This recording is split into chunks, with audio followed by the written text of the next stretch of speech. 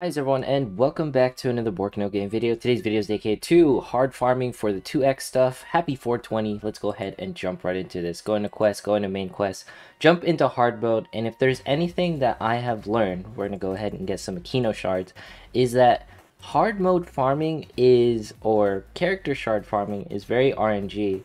But most of all, a lot of the characters in clan battle are very viable. The only difference between some characters quote unquote being better than others is the fact that they don't have enough stars to stay alive during the boss phase. So for example, if you have an Eriko that's 4 or 5 star, then she's going to be absolutely worth it to pretty much run. And it's surprising to me that I just find this out, because what this tells me is that a lot of the things that other clans do is they find that third team, because there's those two teams that you can run, Makoto and Kairi, and they will usually grant you a large amount of DPS. And from what I've seen from the past clan battle, is the Suzume comp was very efficient. The Suzume comp being like an archer comp.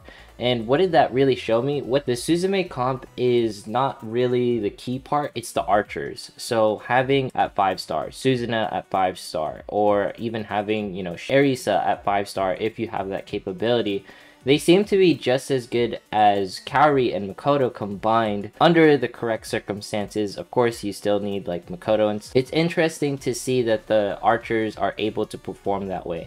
Now, Aoi, I'm not sure, just because she doesn't have that much DPS potential. I also have been seeing Kokoro 5 star. That is insanely situational. Kokoro 5 star, I personally don't recommend unless you know for a fact that your Kokoro is going to be a face tank. You're gonna pretty much switch her in, which requires manual play in some case. Unless you are into manual play, I don't recommend 5-starring Kokoro. And if you 9-3 her, or you're at rank 9, feel free to just equip her weapon in order to get the most benefits, and don't equip the armor. And unless you're trying to keep her alive as long as possible. But I feel that Kokoro shines with higher stars in PvP. In clan battle, it's more of a personal decision where it's like, okay, Kokoro's not really here to buff, because Kokoro actually adds quite a bit of damage whenever you run her on a specific team. From what I've seen, her buffs seem to be the strongest within the actual game. The attack buffs, the speed buffs, sort of unparalleled in some ways, which is kind of funny to say, because I don't think Monica can provide as many buffs as Kokoro. Not to mention Kokoro's damage is nice, and she can face tank. She can do so many things that just a lot of units wish they could do. And I am going to be advising to refresh shards. My biggest advice when you're farming hard, during this time frame, is getting more Eriko shards and really farming up on the archers. Archers seem to be the gateway to creating that third team. Of course, this is also going to be the time frame where we can actually run the magic teams, because Ilya is now here. I'm not sure if I'm going to be pulling on the Ilya banner just yet, just because I know in order for her to be viable in PvP, she needs to be 5-star.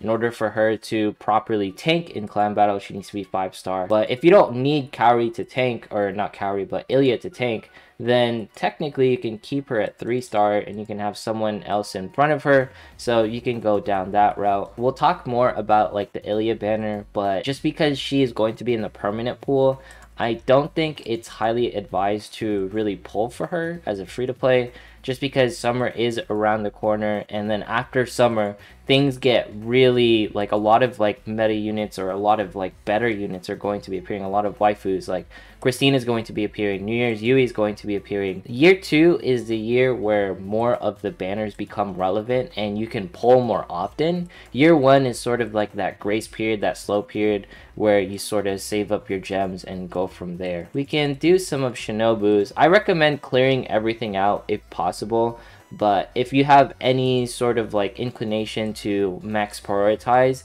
it would definitely be Mimi, Archers, Eriko, and then 3-star Shinobu. Most of the characters that are not DPS, right? Shinobu is technically a defense breaker support and remain at 3-star. Technically, Kokoro can remain at 3-star. Pecorine can remain at 3-star. But if you see them as a DPS unit, someone who's going to be regularly out on the field taking some heat, then, for example, Aquino should be at 5-star, Rei should be at 5-star, Mimi should be at 5-star, Ninon should be at 5-star, but that's a pure PvP unit. And then, you know, as you know, archers should be 5-star. Let's go ahead and do our free pulls for the day. I know folks have been asking, you know, Bork, are you gonna do free pulls? Yes, hopefully we can get Misato. And when it comes to this, I do not recommend saving your pulls. I have a high inclination to believe that they're going to do something where in the last couple of hours they extend it enough so that you can't use your free pulls on the Ilya banner, and you pretty much, you know, you lose your free pulls, which is absolutely insanity. So make sure don't save it. Not to mention you lose 10 days of progress, you lose out on hard shard farming. Those summons are not worth it. All right, I can tell you right now, those summons are not worth it to save for the Ilya banner, because the game will definitely screw you over in some way. And what if you don't like get Ilya from all those summons? That's probably like the worst feeling. All right, no Misato in this one, but we have a couple of days left and I'm looking forward to it. All right, let's go ahead and jump into some PvP as we always do. And when it comes to like farming stuff in hard nodes, I don't really have a secure opinion on it. I feel that if you are competitive in clan battle or competitive in arena, you're competitive in the game in general, or you want to stay meta relevant and whatnot, then feel free to expend more gems to do more refreshes and everything, right?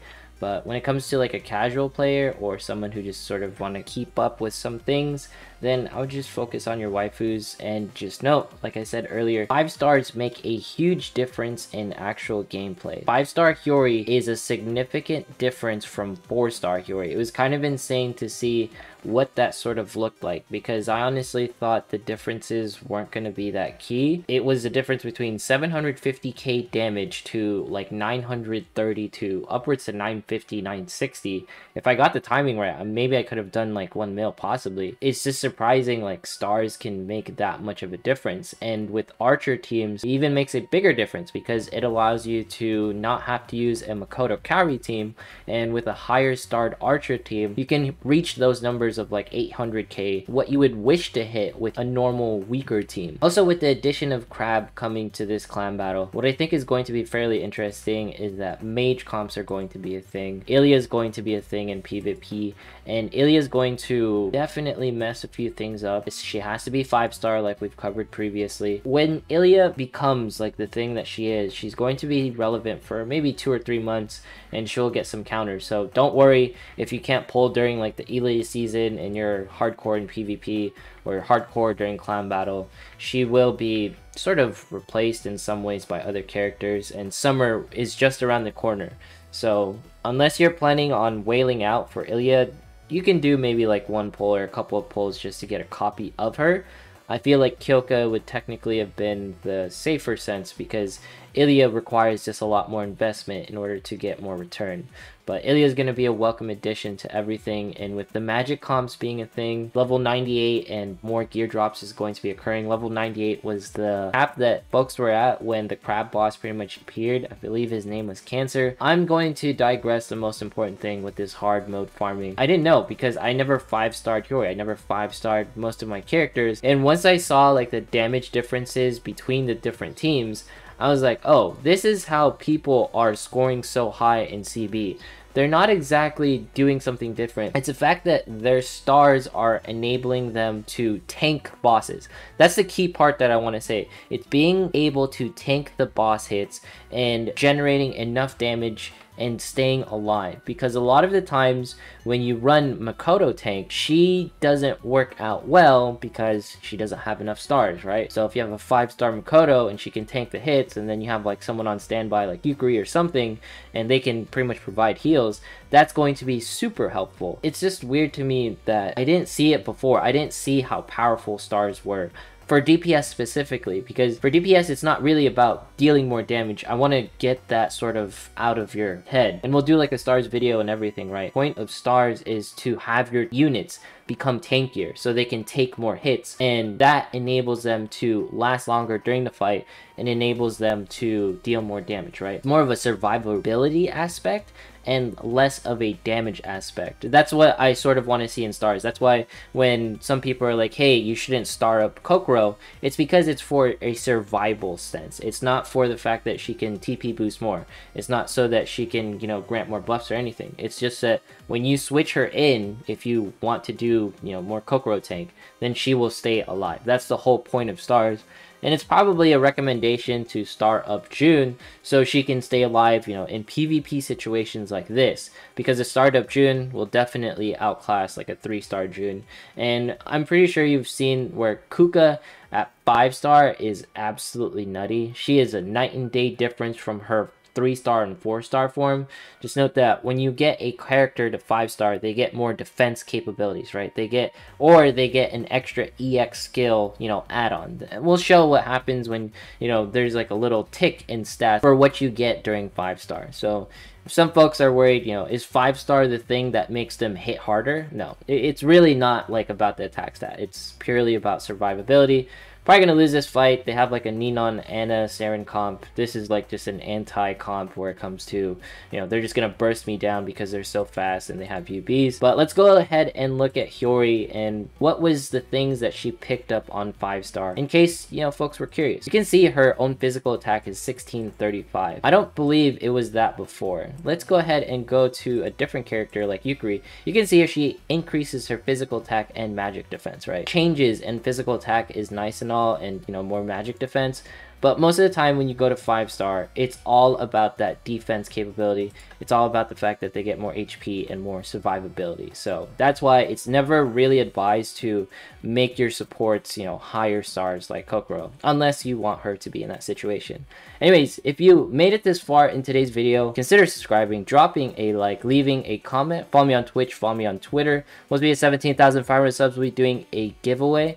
Thanks so much for watching. Have yourself a fantastic 420, and I will see you in the next one.